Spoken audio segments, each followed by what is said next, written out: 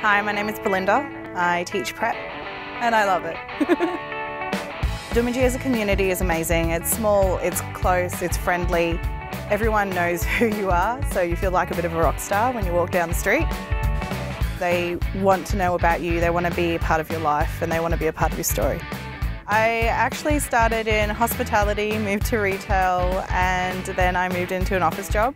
I found it boring, not challenging, and decided that I love working with children just from personal experiences with family, friends.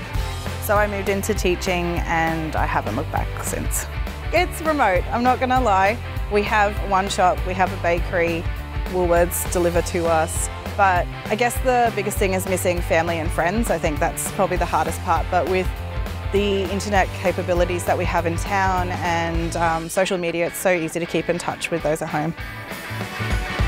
You can spend time with a lot of the teachers. There's always something fun to do. My husband, since moving to Doomadgee, has become a hunter-fisherman. There's so many opportunities around here to visit some amazing places. There are natural wonders like where we are right now. I say do it, experience new things.